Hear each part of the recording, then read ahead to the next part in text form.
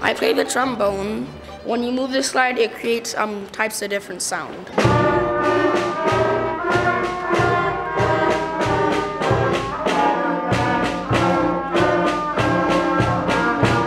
The hardest part about doing the trumpet is either learning the fingerings or playing legato.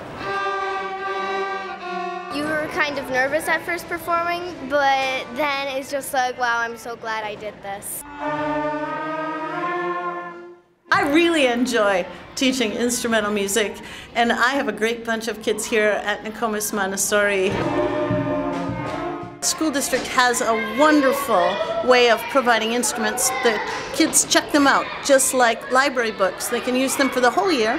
Normal wear and tear, there's no cost at all.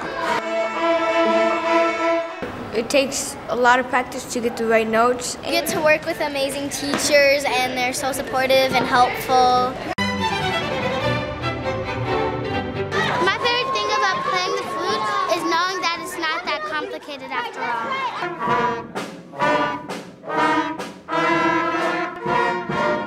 For me, the big thing is they get to have lessons on their instrument without the distraction of the full band setting right away, and that's really important. That's a great opportunity.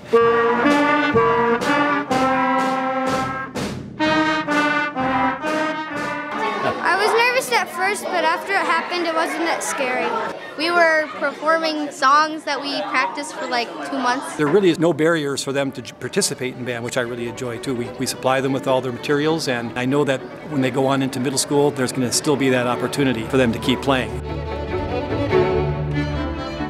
When I first got my sax, I played it so much. Like, I was outside playing for the neighbors and stuff.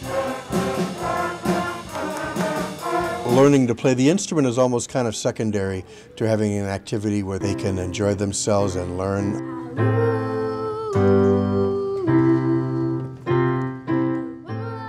This is the 4th year I've been here now, and it's grown from about 20 kids to now we have about 60 kids.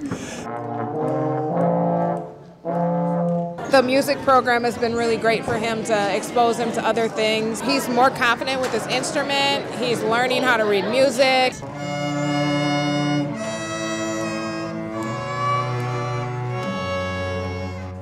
I think we've been interested in the opportunity to have continued learning in a school setting. And she, I think, really thrived in the setting of performing with her peers.